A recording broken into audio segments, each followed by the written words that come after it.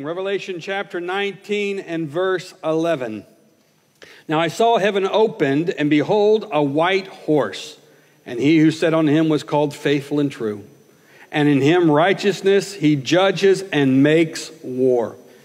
His eyes were like the flame of fire, and on his head were many crowns. He had a name written that no one knew except himself. He was clothed with a robe dipped in blood, and his name is called the Word of God. And the armies in heaven, clothed in fine linen, white and clean, followed him on white horses. Now out of his mouth goes a sharp sword, that with it he should strike the nations.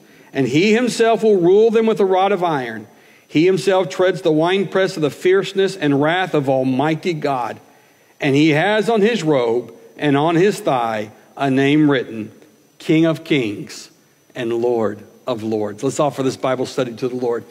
Jesus, ever since we came to you by faith and received you as Lord and Master of our life, we have lived with expectation of the day that we read about here. The day when the clouds will part and you shall return to the earth, not in humility and as a suffering servant, but as the victorious King of Kings and Lord of Lords. We long for that day. We rejoice in that day, the day when the curse will be removed from the earth, and we will be with you for all of eternity. So, Lord, as we read about these glorious things, Lord, may the heart of expectation come upon all of us, and that, Lord, that we would fix our eyes on this day, so that the things of this life, knowing that they will soon pass away, will not overwhelm us. Give us eyes to see and ears to hear and a mind to understand what you, the Spirit, would say to us, the church. Give us a heart to receive this glorious gospel, for truly it is glorious, and it is the good news of the coming King. In Jesus' name we pray. Amen. Please be seated. The return of the King. As we look at verse 11, this is the fulfillment of a prophecy that was given all the way back at the beginning in Genesis chapter 3. When Adam and Eve fell and they sinned and God appeared before them, he prophesied, he told them the curse that they would live under, told them the toil that they would have to endure, told Eve that she would bring forth children into this world by pain, and told Adam that as he works for a living, that it would be hard labor and it would cost him something in his life. But then he gave a message of hope. Don't you love that about the Lord, that no matter when he chastises us? Anybody ever been chastised by the Lord, by the way? Anybody? Only the true sons and daughters get chastised. If you don't raise your hand, you must not be a true son and daughter, right? No, yeah, we know, you know. You've been chastised by the Lord. But don't you love it that when he chastises us, he doesn't go too far? And he only chastises us in according to his mercy and love. And in his mercy and love, he did not allow Adam and Eve to live forever in their cursed state. He put them out of the Garden of Eden, but he also gave them a redemptive prophecy. And this, what we read here in chapter 19, is the fulfillment of that prophecy.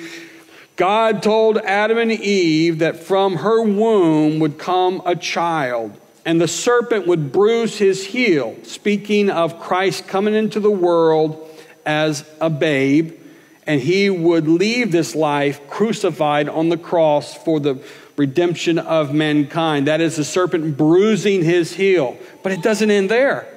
God goes on to say that the serpent will bruise his heel, but you, meaning Messiah, will crush his head. I like that.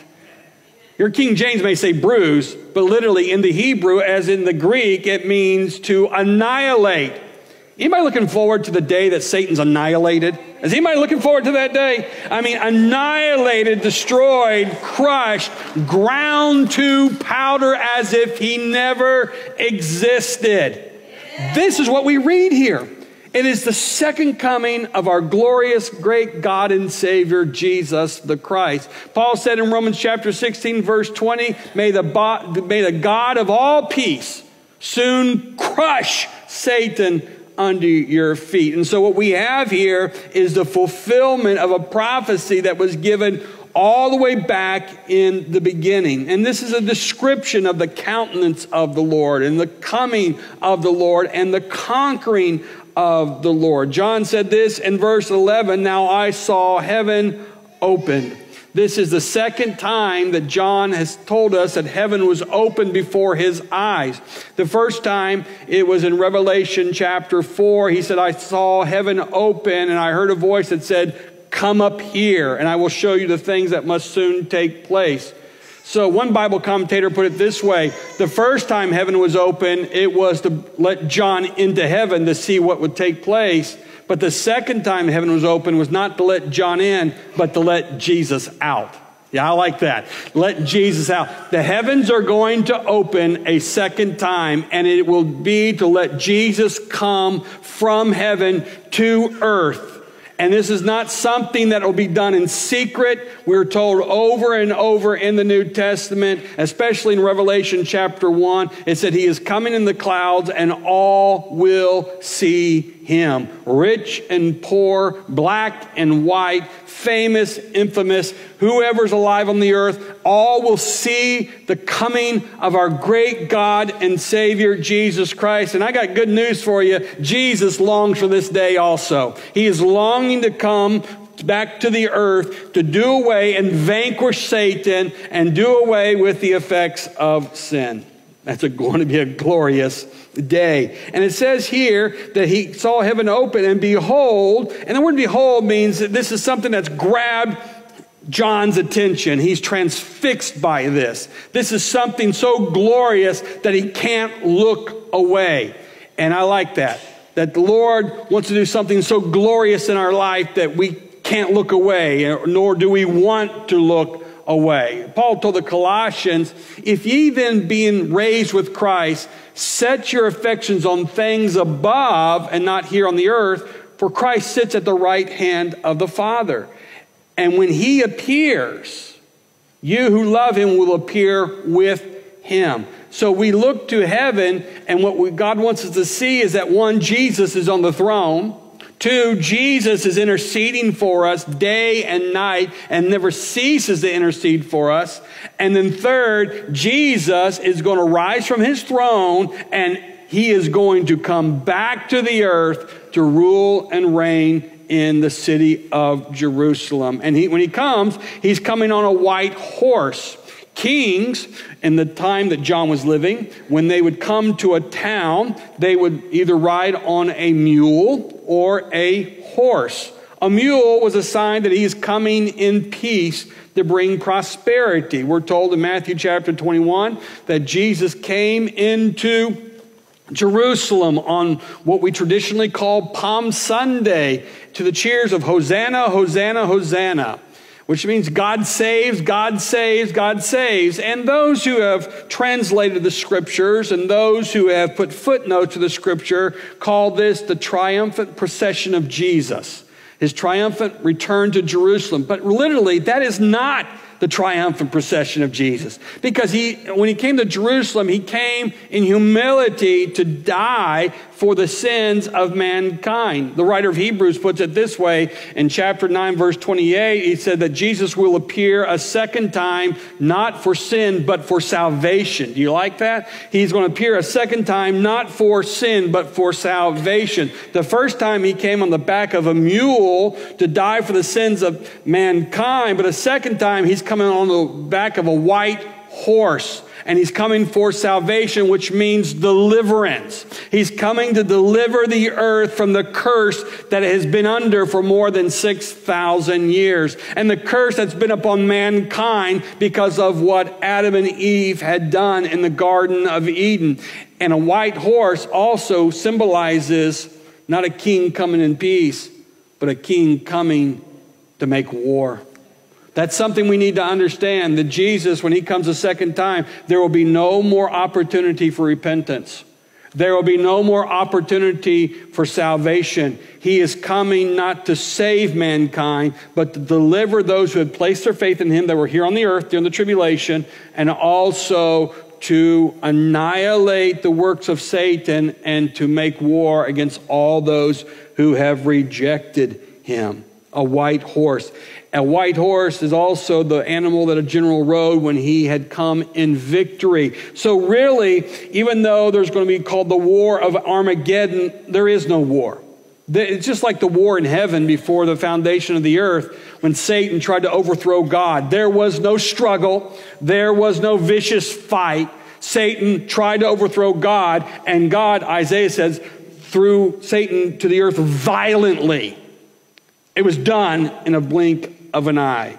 He comes on a white horse, and look at the name that he's given him. And it says, and he who sat on him was called Faithful and True. This is in direct contrast to the beast that will be ruling over the earth at the time, the Antichrist, because the Antichrist is not faithful and he is not true. He is a liar, and he's possessed by the father of lies. He's also not faithful because he makes a treaty with the nation of Israel, promises them 7 years of peace, but halfway through, 42 months into the peace treaty, he breaks the peace treaty. He is not faithful. He is faithless. But Jesus is not faithless. Jesus is faithful, and he is true. He is absolute truth. When Jesus gives a promise, he never goes back on his word. He never changes his mind. He never becomes distracted. Here are just a couple of promises we have from the Lord. Jeremiah chapter 33, call upon me and I will answer you. And I will show you great and mighty things you do not yet know. Isn't that an awesome promise? Jesus says, call upon me. He didn't say call upon me if you're having a good day. Don't call upon me if you're having a bad day. He just says, call upon me, and I will answer you. That is a promise from the Lord. Isn't that an awesome promise? And show you great and mighty things. And so here it is. That's one promise. Another promise was given to backslidden Israel in Zechariah chapter 1. God told Israel, who was in a backslidden condition, return to me, and I will return to you. Are some of you away from the Lord today? Are some of you not as close to the Lord as you should be? And you know where you're supposed to be. You're supposed to be in intimate fellowship with him. God says, hey, don't run from me. Don't hide from me. Don't just stay in the same state. Return to me, and I will return to you. Jesus makes a promise also in the same type of language. In John's Gospel chapter 6, he says, for all those that would receive me, all that would come unto me, I will by no means cast out. That is an awesome promise. Jesus is saying to mankind today, come to me, receive me by faith. I am faithful and I am true, and I will by no means cast you out. He's not going to cast you out because you have warts from all the sin that you've committed. He's not going to cast you out because he doesn't like you or you're from the wrong nationality. None of those things are applicable. Jesus simply says, come unto me and receive me, and I will by no means cast you out. Paul says this about the promises of God. He says, 2 Corinthians chapter 1, for all the promises of God in him, that is in Christ Jesus, are yes, and in him, amen.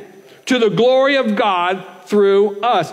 It brings God glory for us to call upon the name of Jesus and for him to answer us. It brings God glory that when we are in a backslidden state to return to him and him to return to us. It gives God glory that when we come unto Jesus, that he will by no means cast us out. That brings God glory. Paul goes on to say, now he who establishes us with you in Christ and has anointed us is God, and I love this part, who also has sealed us and given us the Spirit in our hearts as a guarantee. To show that the promises of God in Christ Jesus are yes and amen, and that he is faithful and true, he gives us the Holy Spirit who is deposited into our life and seals our life until the day of redemption. The devil may come knocking on the door, but he ain't getting in. He may yell, he may scream, he may manipulate, he may deceive, but no born-again child of God will ever have to worry about being possessed by the boogeyman. and being possessed by Satan, because you have been sealed unto the day of redemption by the Lord Jesus Christ. Amen. He is faithful and true. And in righteousness, he judges and makes war. The word judgment means he weighs out. He's weighed out the deeds of those who are left here on earth after the rapture and after the 7-year tribulation, and he's weighed out their life. And what happens is, because he is righteous, he has no other alternative but to make war, because this is mankind who has volitionally rejected Jesus Christ, rejected his deity, rejected his sacrifice, rejected his mercy, rejected his grace. And we've read through that through the Revelation over and over again, how man, instead of repenting and turning toward God, by coming to faith in Jesus, they shook their fists and blasphemed the name of God. And he is righteous and he is unjust, and he has weighed out man, and he makes war. It says here in verse 12, his eyes were like the flame of fire, the purity of the Lord, the holiness of the Lord. And on his head were many crowns. This is the crown of a deity. This is the crown of a sovereign king, a sovereign potentate. And the reason crown is in plural is that all the kings of the earth, all those who are ruling and reigning now, have been subjugated to the King of Kings and the Lord of Lords. There is no one like our King. There is no comparison to our King. There is no one more powerful or wiser than our King. And when all is said and done, all the kings of the earth, no matter how powerful they are, or no matter how bad they are, or what despots they are. We're hearing about this guy over in North Korea. We hear about China. We hear about Russia. We hear about the Ayatollah over in Iran. And these are bad guys. They're bad dudes. There's the evil people. And they're causing the world to shake in fear and trembling. But when Jesus Christ comes, there'll be no bad dudes left. Because they're going to take that crown and they are going to throw it at his feet, because they will have no choice, because he's coming not for sin, but for salvation and for deliverance and to rule and reign. So the best advice I can give to all these bad dudes, repent before it's too late. Because all this living that you're living, it's coming to an end, baby. It's coming to an end, and it can be either beautiful or ugly. The choice is yours. It says here, verse 12, his eyes were like flame of fire, and on his head were many crowns. He had a name written that no one knew except himself. What is that name? I don't know. It says no one knows except himself. I'll take a stab at what I think John is telling us, is that the name of Jesus is so wonderful and so marvelous and so multidimensional that in this life we will never exhaust the treasures, the priceless treasures of what his name means to us. That's what I think is going on here, is that you will never exhaust your knowledge of Jesus Christ. You can never learn enough. You'll never learn all there is about him, because just when you think you've learned everything, you find out there's so much more to learn about our beautiful, wonderful Savior. Amen. I heard someone say that you know that you become a wise man when you come to this knowledge. You know that you don't know. Some of you are there today. You know there's a lot more that you don't know than you know, and that may be a symbol of wisdom. And I think that the symbol of wisdom for us is that Jesus is so wonderful. Jesus is so marvelous. Jesus is so gracious that we will never, ever exhaust everything that we can know about him. Isn't that beautiful? I love that about Jesus. Ruth and I were speaking to a waiter that was waiting on us this week, and he was very troubled because he had fallen in love. Any young man that falls in love, yes, that can be very troubling. Very troubling. And so the conversation went on, and he was sharing with us. And my only thought, I told Ruth, my only thought is, I hope this girl loves him as much as he loves her. Because she was in New York, and he was on the ship finishing out his contract. And he was sharing with us, he was troubled. We knew something was going on with him. And so we were able to, the Lord opened up a door for us to talk with him. And he goes back to when he was younger, that his grandmother died, and ever since then, he just lost his idea of religion. He just gave up on God and religion.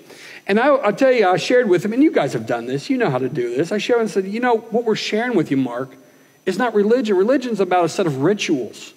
It's about a set of high holy days. It's a set of laws that you have to follow. We're talking about a relationship with God. That God desires to have a relationship with you. And that we were able to speak with Mark. You know, I'm not saying that he came to faith in Christ, but the Lord opened up the door. That where I gave him my phone number, and I said, when you finish your contract, give me a call. Any question you have, we can talk about it. He was intrigued, and we simply did what I'm doing here today. We shared the name of the Lord Jesus and what he is willing and able to do, not only for young men in love, which they need help, but also for all men and women, no matter what background, no matter what age. And so I think he has a name written that no one knew except himself. And it says here in verse 13, he was clothed with a robe dipped in blood. Some commentators think this represents the blood from redemption that he shed on Calvary, and I beg to differ with that. Because again, Hebrews chapter 9, verse 28 says he appears the second time not for sin, otherwise as a sacrifice for sin, but as for salvation. So if it's not his blood that he shed on Calvary, what is this blood? Where's this blood from? What is the source of this blood? Isaiah tells us where the source is. And you can write this down in your notes. Isaiah chapter 63. I'm going to read the first 6 verses. It says, who is this who comes from Edom with dyed garments from Basra, the one who's glorious in his apparel, traveling in the greatness of his strength? I who speak in righteousness, mighty to save. Why is your apparel red and your garments like the one who treads in the winepress? I have trodden the winepress alone, and from the peoples no one was with me. For I trodden them in my anger, and I have trampled them in my fury. Their blood is sprinkled upon my garments, and I have stained all my robes. Why? For the day of vengeance is in my heart, and the year of my redeemed has come. And so the blood that's upon the garments of Jesus is not his blood that he shed for the redemption of mankind. But when he turns a second time, his garments are dyed red from the blood of wicked people. His garments, his righteous garments, his garments of beauty, his garments of royalty, his garments that bring peace to us because we have been washed white by the blood of the Lamb, will be dyed red, not for sacrifice, but for consumption of wicked man. This is it. If those who have rejected Christ at the coming of Christ, they will have another opportunity. It's as if when Noah had the door closed on the ark and the floods came. There's no more opportunities. There's no more second chances. There's no more sermons to be preached. There's no more altar calls to be made. There's no more sharing of one's testimony. Christ comes in his anger and in his vengeance and his recompense to pay mankind for rejecting him. And it says here, his name is called the Word of God. John said in the beginning was the Word, and the Word was with God, and the Word was God, and the Word became flesh and dwelt among us. And we beheld his glory. The glory is only begotten of the Father, full of grace and truth. Jesus is the Logos of God. Jesus is the written expression of Almighty God. You want to know what God is thinking? Look to Jesus. And you want to know what God looks like? Look to Jesus. You want to know what God sounds like? Listen to Jesus. Do you know what God feels? Feel the heartbeat of Jesus. Jesus is the Logos of God. Jesus is the written Word of God. Jesus is Genesis 1 through Revelation 22. This book that we call, the 66 books actually, that we call the Holy Bible is all about Jesus and what he is willing and waiting to do for mankind. Now it says, now out of his mouth, it says here in verse 14 rather, and the armies in heaven. Do you see that?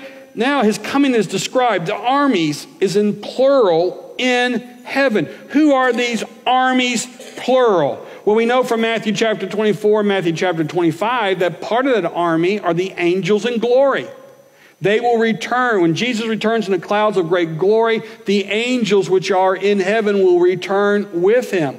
But that's just one part of the army. This is a plural word. It is a plural word, and it tells us that the armies in heaven are clothed in fine linen, white and clean, followed him on white horses. Well, the linen, fine linen, white and clean, we have a clue who are clothed in that.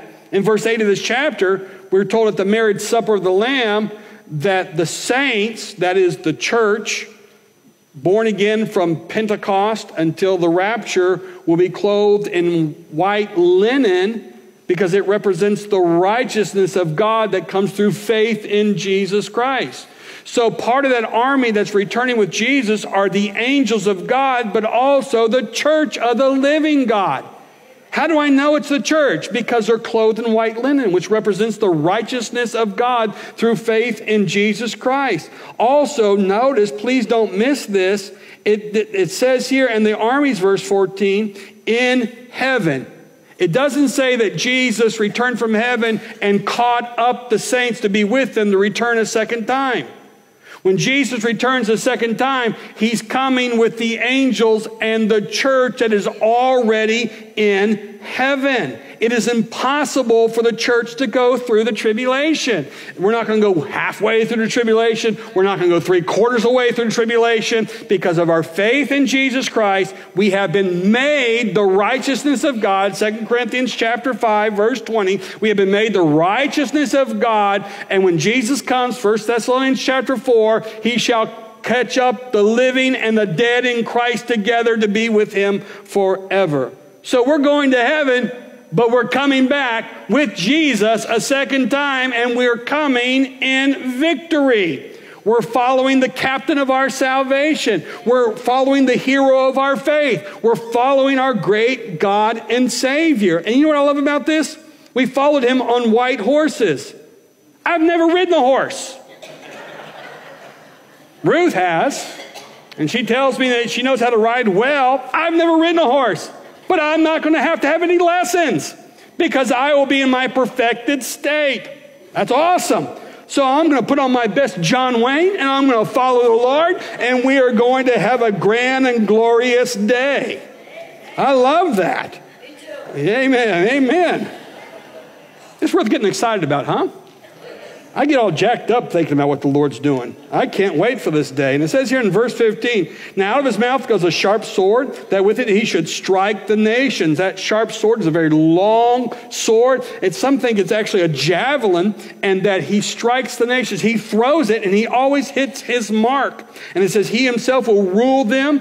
The better word than rule is shepherd them with a rod of iron. He himself treads the winepress of the fierceness of his wrath.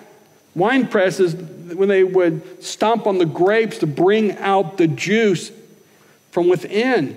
And it says that he will tread the winepress of the fierceness and wrath of Almighty God. Zechariah chapter 14 says this, behold, the day of the Lord is coming, for I will gather all the nations to battle against Jerusalem.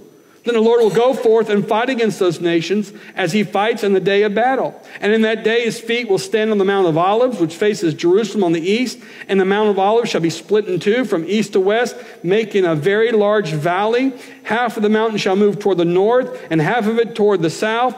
Thus the Lord my God will come, and all the saints with you. He's coming to make war, and he comes in the fierceness of his holy, righteous, just wrath, and he tramples upon the wicked men who dwell here on the earth. Revelation chapter 14 tells us that the blood that comes from this vengeance will rise up to the horse's bridle. That is high mark right there. And it says that we will follow him and come with him. And just so you know, when we understand this, that Jesus is the captain of our salvation. Just so you know, we have nothing to worry about. We don't have to worry about how to ride a horse. We don't have to worry about, can I draw my sword out? We don't have to do any of that. We just have to ride looking pretty. Sit there. We'll never break a sweat. We'll never be able to have to pull our sword, because it says here, he himself treads the winepress of the fierceness. he and the church, and he and the saints, or he and anybody else, and he and the angels. It's just he himself. He does this. And the wrath of Almighty God. Almighty comes from the word where we get mountain. It's literally in the Hebrew, it's El Shaddai. He is Almighty. There's no one greater than him. No one stronger than him. He is the King of Kings and the Lord of Lords. Almighty God is he. We will never have to worry. We come, all we do is follow him to victory. And by the way, when we get here to the earth, you know what happens next? We looked at this a few weeks ago. It's the feast of the wedding supper of the Lamb. I love that. We are going to feast, and some Bible expositors believe that that feast will last for 1,000 years. Now, that's a buffet. I like that. You don't have to worry about too much fat. Don't have to worry about calories. Don't have to worry about sugar substitutes, which will kill you before sugar does. You don't have to worry about margarine. Thank God there's no margarine in heaven. You don't have to worry about any of those things. You don't have to worry about the pepper giving you heartburn. You don't have to worry about ketchup, rotting out your insides. You don't have to worry about, caffeine. We'll be at the marriage supper of the Lamb, and we are going to feast with our bridegroom for 1,000 years. That's the destination. It says here in verse 16, and he has on his robe and on his thigh a name written, King of Kings and Lord of Lords. Isaiah said it this way. He said, for unto us a child is born, unto us a son is given, and the government will be upon his shoulder, and his name will be called Wonderful, Counselor, Mighty God, Everlasting Father, Prince of Peace. Of the increase of his government and peace, there will be no end. Upon the throne of David and over his kingdom, to order it and establish it with judgment and justice from that time forward and evermore. The zeal of the Lord of the hosts will perform this. Paul said this to the Philippians. God has also exalted him, that is Christ, and given him the name which is above every name, that at the name of Jesus every knee should bow, of those in heaven and those of earth and those playing NFL football, and of those under the earth, and that every tongue should confess that Jesus is Lord, to the glory of God the Father. We have athletes protesting the national anthem, really? And our flag, but I got news for them. They think that they have the freedom to kneel today and disrespect the flag and the national anthem. There's coming a day when they won't have the freedom to kneel. They will kneel, and they will confess that Jesus Christ is Lord of all. It says here in verse 17, now the conquest is described. It says here, then I saw an angel standing in the sun. He is actually blocking the sun, and he is there, and it says, and he cried with a loud voice, saying to all the birds that fly in the midst of heaven, come and gather together for the supper of the great God. Some have called chapter 19 the chapter of the two suppers.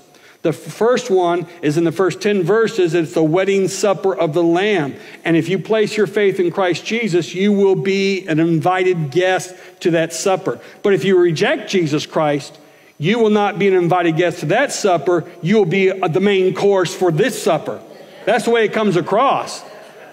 You're either going to be a guest at the wedding supper, or you're going to be the main course at the great supper of God. That's not a hard choice for me.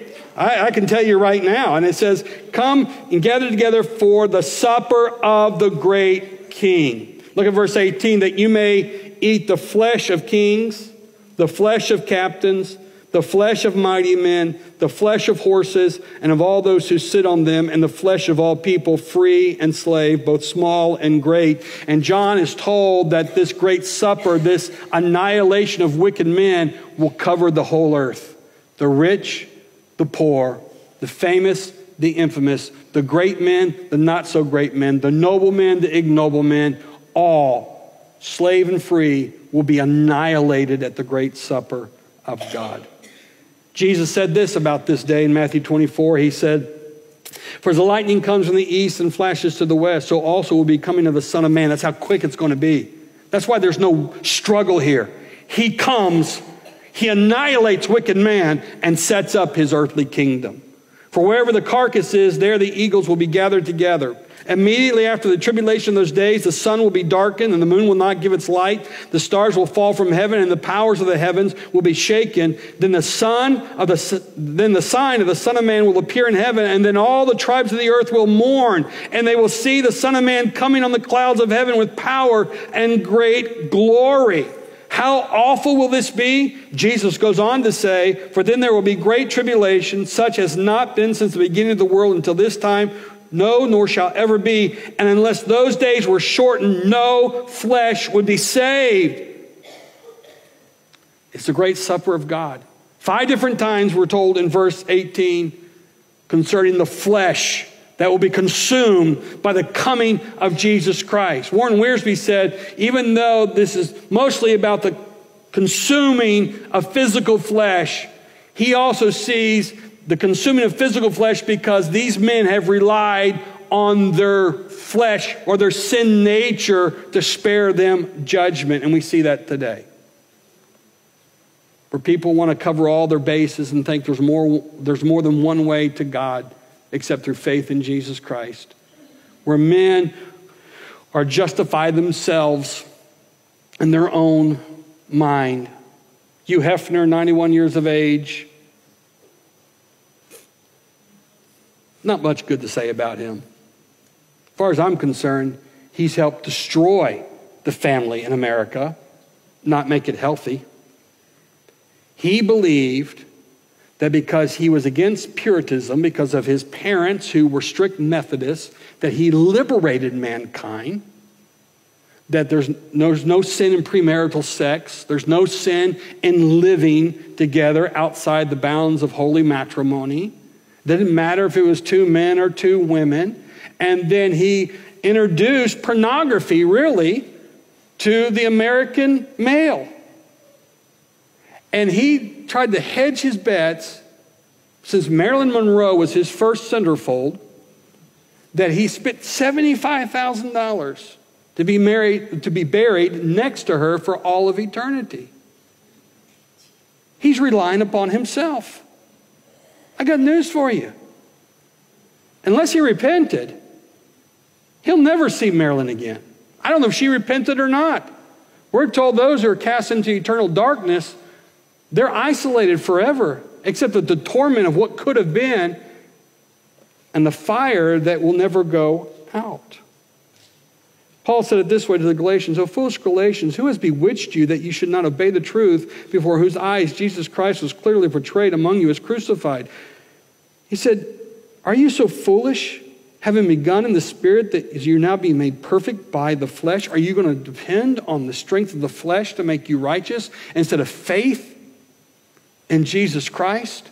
And those who place their faith in Jesus are sealed with the Spirit of God until the day of redemption. That is this day, the day that our bodies will be made brand new. But those who depend on the flesh, live and let live, to seek the pleasures of this world, they will be consumed. I shared with Mark, our waiter, and I advised him to read the writings of Solomon, the wisest man who ever lived. When he was young and in love, he wrote the Song of Solomon. I told him, I said, I got some great tips for you. You can pass on your girlfriend. Read Solomon, and you can tell her that your teeth are as beautiful as goat's teeth. Your neck is like ivory. I said, you might need to translate it in the modern vernacular, but he knows something about love. When he was in his middle years, he wrote Proverbs concerning the wisdom of man, concerning wealth, concerning marriage, concerning so many things in this life. And then Ecclesiastes, he wrote as an elder person, looking back at the vanity of chasing money, chasing women, and chasing fame. It was all fleeting. And he realized he had spent a life chasing something that would never satisfy him. What are you depending on? Are you depending on the Spirit of God, or are you depending on yourself? Are you chasing wealth? Are you chasing men, chasing women, chasing fame, chasing accumulation of possessions?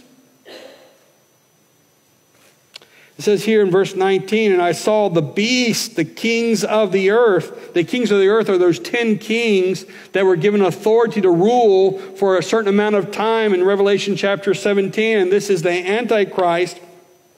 And notice it says here, they are gathered together to make war against him who sat on the horse and against his army. At the outset, I want to tell you this is a bad decision they're making. But isn't it interesting that all the fighting, all the intolerance, and all the bigotness and racism and all the things that are going on, the one thing that they all agree on is their hatred for God. Isn't that amazing? They can't agree on anything. Whether they should kneel at the anthem or stand for the anthem, whether they should, raise taxes or lower taxes, whether they should do this, do that, whatever the case may be. But they do agree on one thing, their hatred for God. Their hatred for God. Read Psalms chapter 2. It says that the nations come together to fight against the Lord and his anointed. And God's response in Psalm chapter 2, he said, me and my anointed one, we scoff at you. We mock you. You little men. Who do you think you are coming against God and his anointed? And it says here, they make war against him who sat on the horse and against his army. Here's how it goes. Verse 20, then the beast was captured. There you go. The beast was captured. That's it. Done. And with him the false prophet who worked signs in his presence by which he deceived those who received the mark of his beast and those who worshiped his image. In Revelation chapter 13, we are introduced to the beast. And after his mortal head wound is healed, it said here in Revelation 13, it says, and the world marveled and followed the beast. So they worshiped the dragon and gave authority to the beast, and they worshiped the beast, saying, who is like the beast? Who is able to make war with him? Verse 20 is the answer to that question. Or rather, verse 20 is the answer to that question. Who is able to make war with him? Who is like the beast? And it simply says the beast was captured. I like that. No matter how powerful he is, no matter how overwhelming he is, no matter how wise he is in his own eyes, it is simply a moment in time that he is captured along with the false prophet. And it says here, these two were cast alive into the lake of fire burning with brimstone. 12 times hell is taught in the New Testament. Jesus taught on it 10 of those 12 times. It is a place of eternal torment. This idea of annihilation, that when your body's thrown into the lake of fire, you'll burn up and cease to exist, is a false doctrine, and it really takes away from the righteous judgment of the Lord Jesus Christ. There is a price that will be paid by man for rejecting Jesus the Christ. They will follow the beast and the false prophet.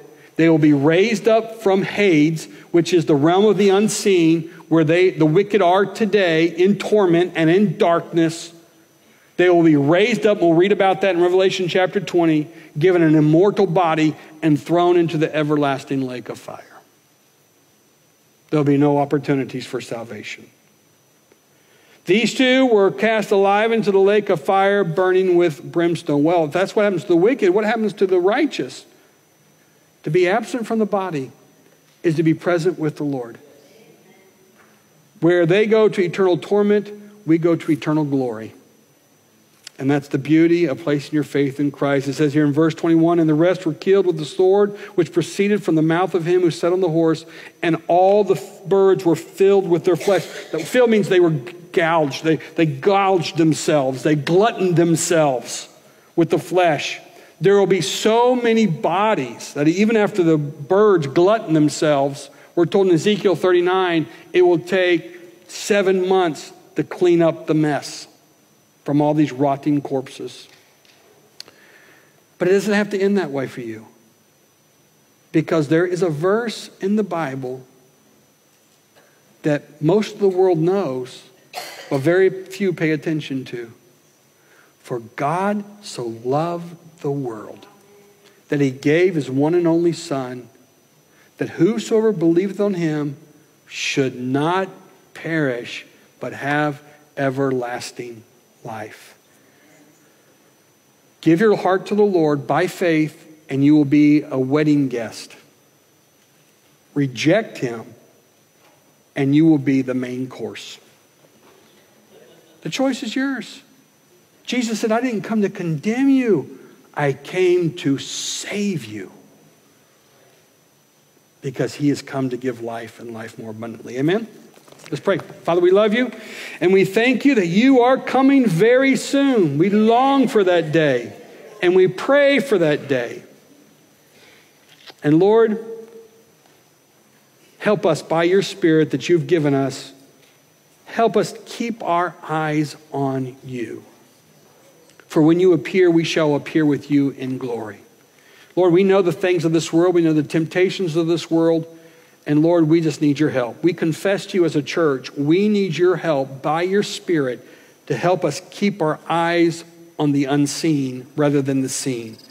For the unseen is eternal, but the seen is temporary. And if you're here today and you're struggling with that, I don't know what's going on in your life, but you're struggling. This thing of Jesus returning a second time, it sounds like a glorious thing, but it's not helping you with your mortgage or helping you with whatever physical thing you're dealing with, not helping you in your marriage. Here's the best therapy I can give you. Keep your eyes on Jesus. If you're in a backslidden state today, keep your eyes on Jesus and return to him, for he will return to you. If you're here today and you realize after this message, I don't have that personal relationship, I don't have that peace, you can by faith. It is simple, by faith. Jesus, by faith, I ask you to forgive me my sins, and I receive you as Lord and Savior of my life. And he will clean up your act. And he will be with you to the very end. You know why? Because he is faithful and he is true. The guys are going to close this out with a song, and I'm just going to invite you. We'll have prayer partners here in the altar. And if you're here today and you would like a personal relationship with Jesus, the choice is yours. Don't wait. Please don't wait. Come today to the Lord. Just come here. Am I saved by going forward? No. But there's something about putting feet to your prayer. Something about coming forward. There's a declaration, maybe even to yourself, that this is it. I'm following the Lord. Prayer partners would love to pray with you. If you're here today, you're discouraged in your walk with the Lord, they'll be glad to pray with you. Whatever needs you may have, the choice is yours. I know this, the Lord is with you. The Lord is with you, and he will never leave you, nor forsake you. Amen. Father, we love you for that, and we just pray, Lord, and we pray for those hearts that you've been dealing with, that they would make the most of this opportunity, because it's not too late.